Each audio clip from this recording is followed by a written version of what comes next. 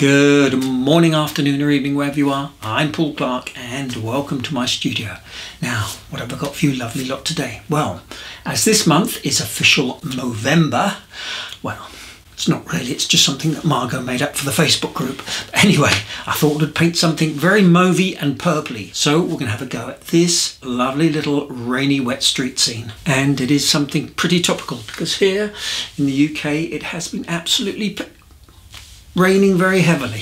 So come and join me and we'll paint this step by step together.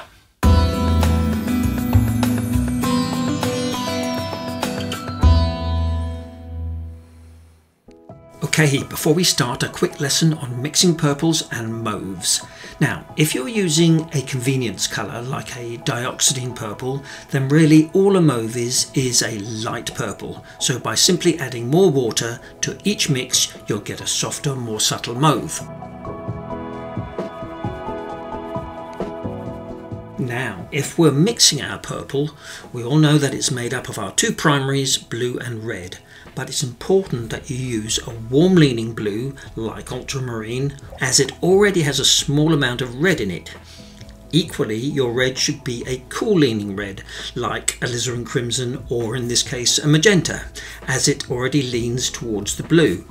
And these watered down will make lovely soft mauves, as they are basically a mix of only two of our primaries.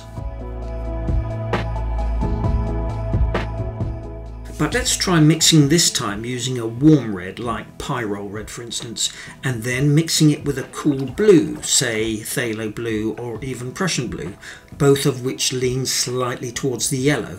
Then that third primary, the yellow, will neutralise the colours, sending it into a much duller grey like mauve.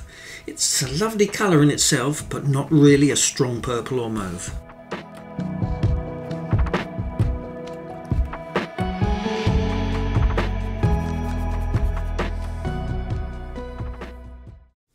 Okay, so for today's materials, my paper is some Arches Rough, 100% cotton. It's on a block so it won't need stretching, but of course any decent watercolour paper will do.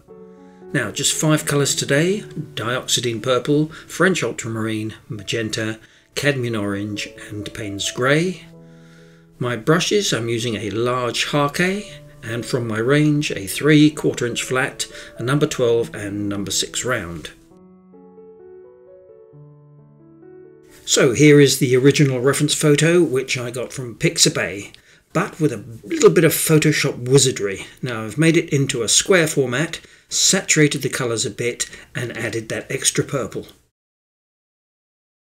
Here is the pencil sketch. Now the buildings are all a bit vague, but it's important you get the figures fairly accurate. So there is a free downloadable drawing available from my website, link in the description below. Off we go! Using my large Harkay brush, I'm totally wetting the whole sheet of paper. Then straight away, using my 3/4 inch flat, I'm dropping in some cadmium orange in quick broad vertical stripes, all done wet in wet.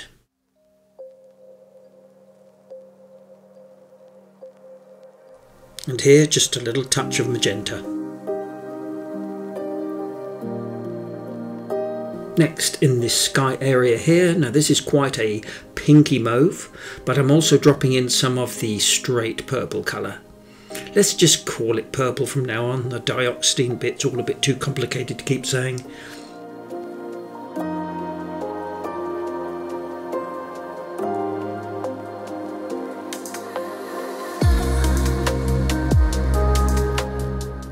Next, I'm tilting my paper to nearly vertical, letting the wet paint streak down the paper.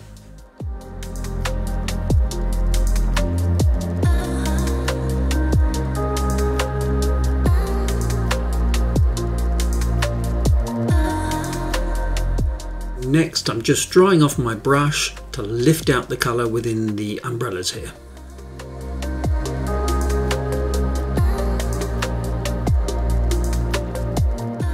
So next, this is much more of a bluey purple, and I'm just painting in some blobby shapes to suggest some distant trees.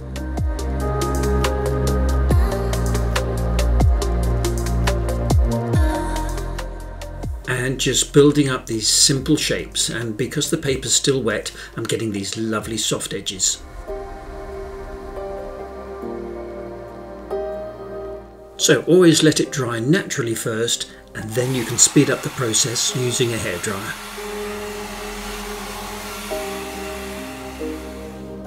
Now, when this is bone dry, I'm gently re-wetting the paper.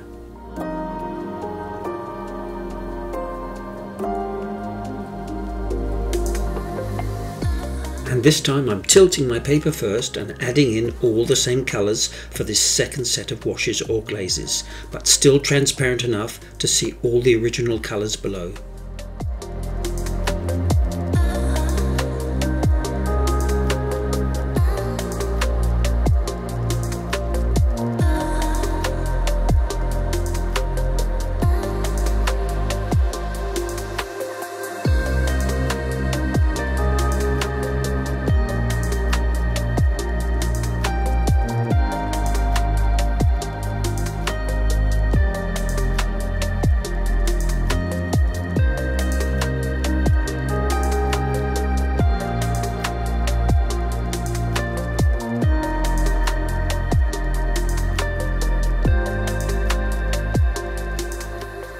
Now, I know I haven't painted the figures yet, but while the paper is still wet, I'm dropping in their reflection with a strong creamy consistency of Payne's grey.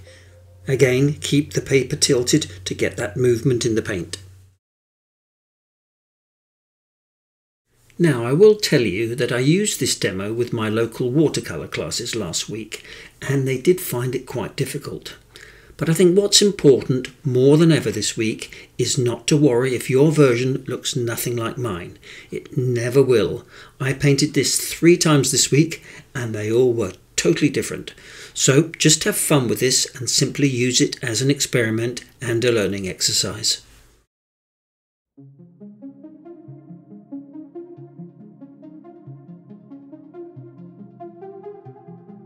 So the plan here really is to keep these buildings looking fuzzy and out of focus, all helping to create that feel of a wet day.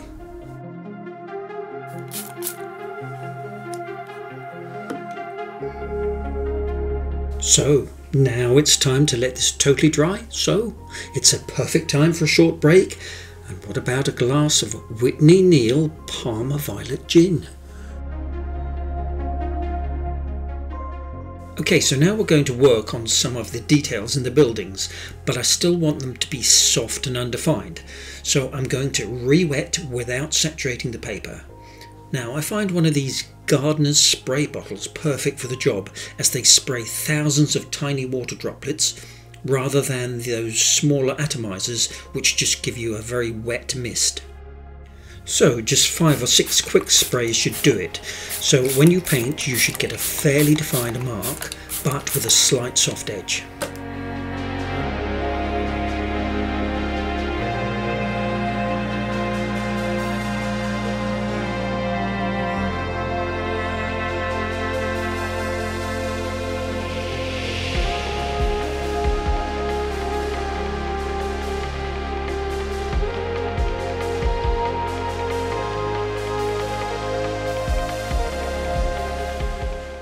And of course, before it has time to dry, you can always go back in with a little more spray.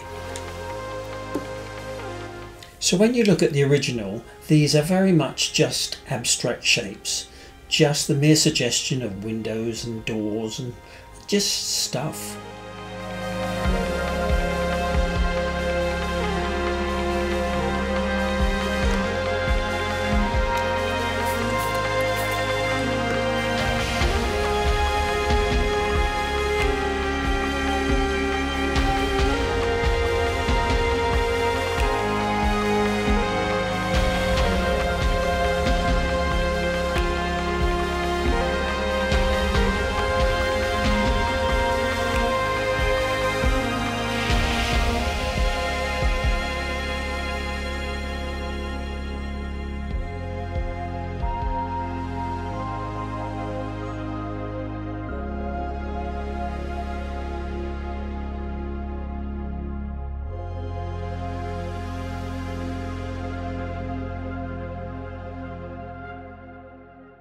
and tilting again to get some movement in the paint. Just lifting out here with a damp brush. Now I'm using my number 6 brush for a little more detail.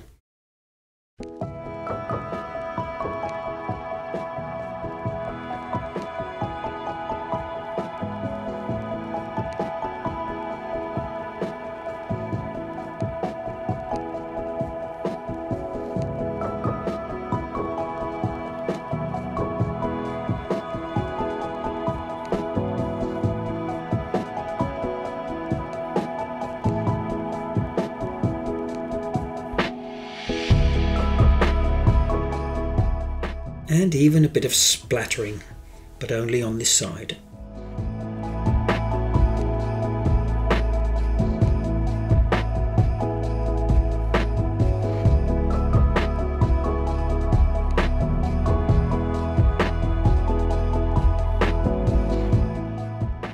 Again, let this totally dry. Then, with my smaller number 6 brush, I'm lifting out a few highlights. Now you have to work quite a bit at this, back and forth, and then dab out with a tissue. And what's good is you get a nice soft edge. It's very much like that bokeh effect you get with photography.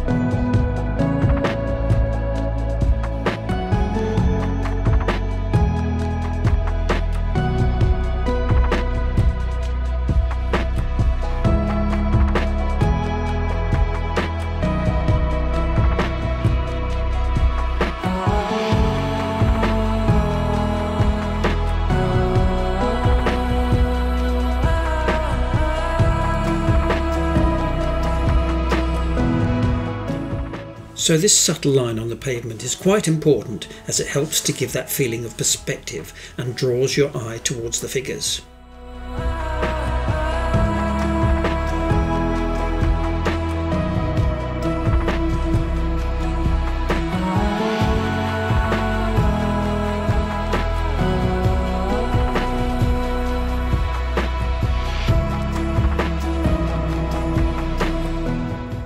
Okay, so these highlights are great, but I don't think they work so well in white, so I'm carefully painting them with a very watery orange.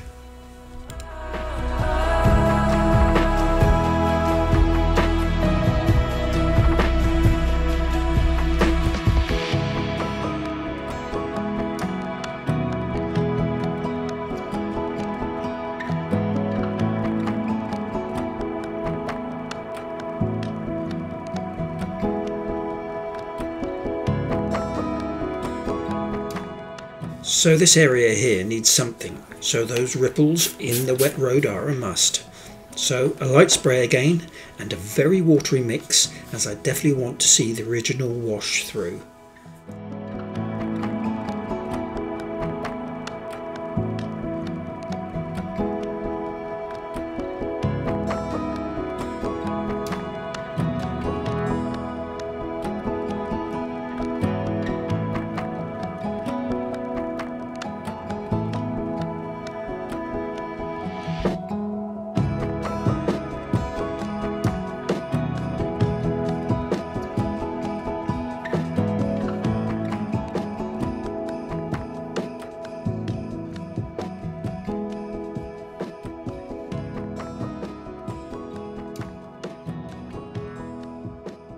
Okay, so now for the figures, and let's start with the umbrellas. And I'm wetting with clean water using my number 6 brush. Now in the original the umbrella is black, but I thought it would be nice to bring in some more of that purple.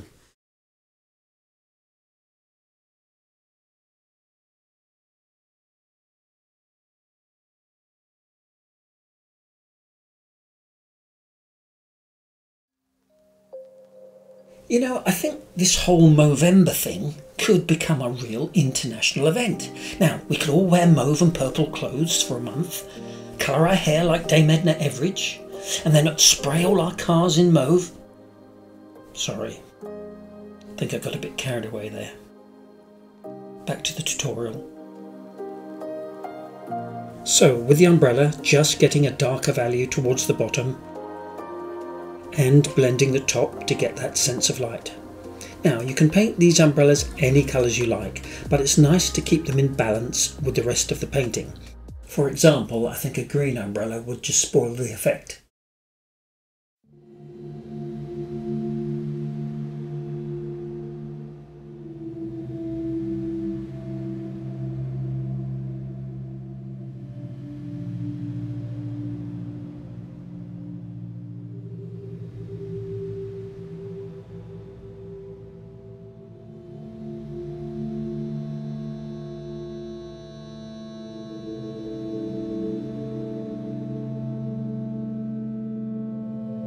Right, so now for the legs, and both figures are wearing blue jeans. So start with the blue, then drop in wet and wet some dark value Payne's grey. And again, both figures' right leg is in shadow, so I'm painting them in a solid Payne's grey.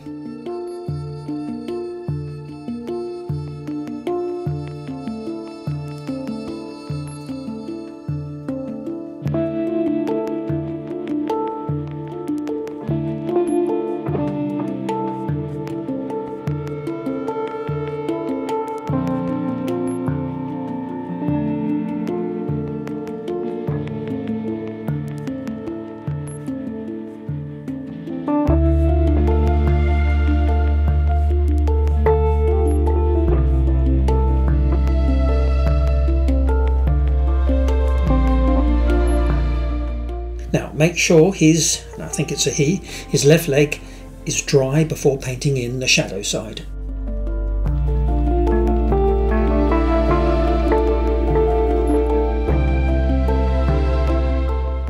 And just adding in a little more detail here in the reflection.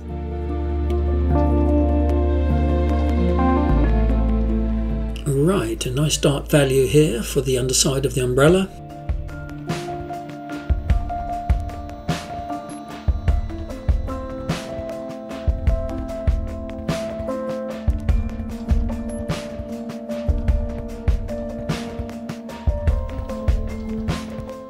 Okay, so for both jackets I'm using a very watered down wash of the Payne's grey, still using my number 6 brush.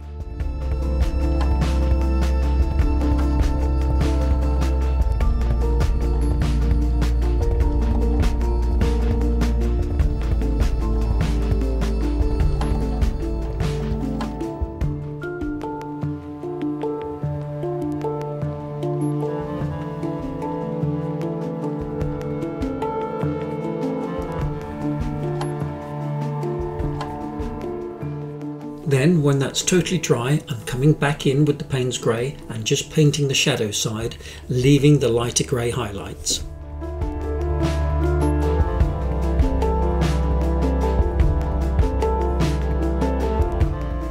And I think we'll add a backpack on both of the figures.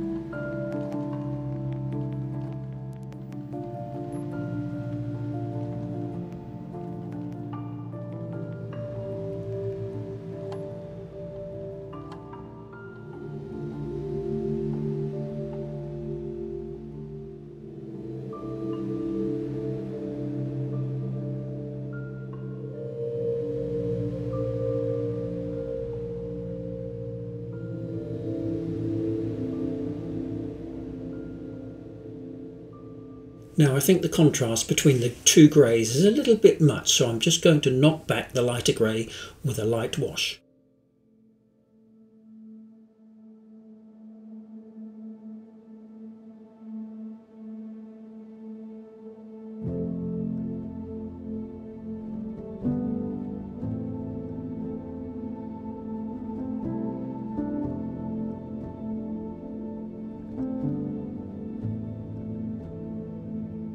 Okay, so I'm quite happy with it as it is, but I'm still feeling the background is a little pale and hasn't got the depth and colour of the photo.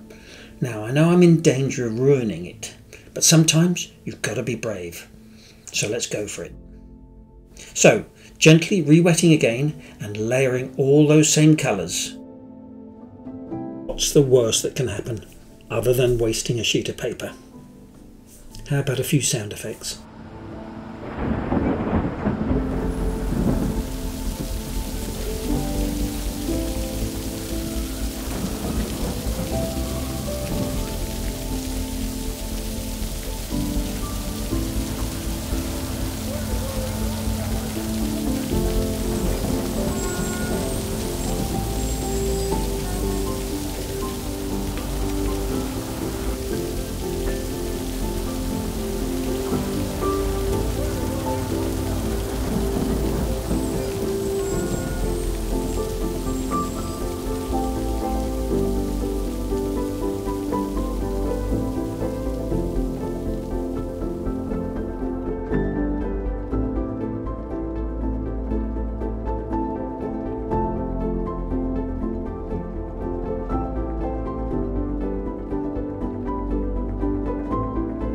Lifting out the highlights again with the tissue.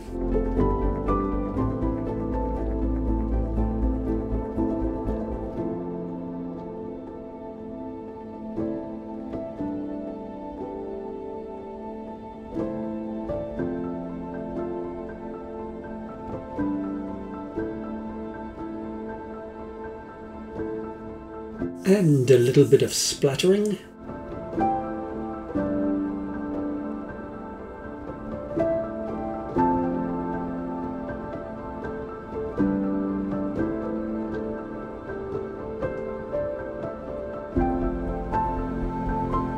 Now I need to make this look like as if it's a wall just in front.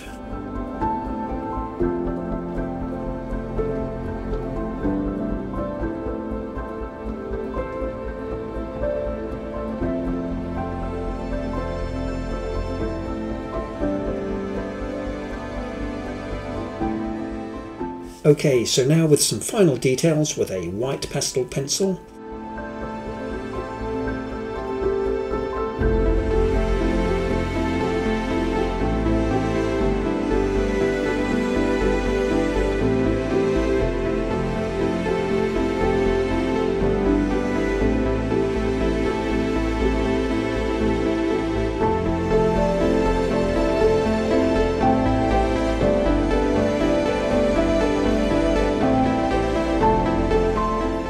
And here in the window, it's important to soften by lightly rubbing with your finger.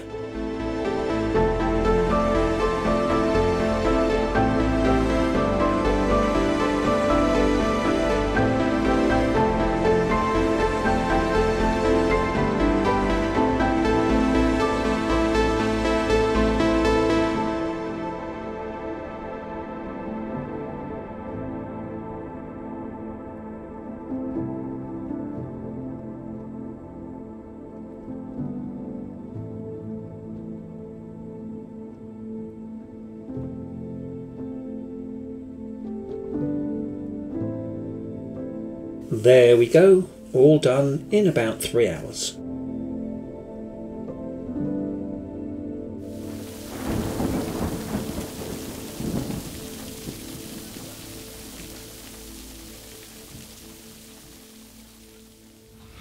Well, I hope you enjoyed that as much as I did and you'll give it a go.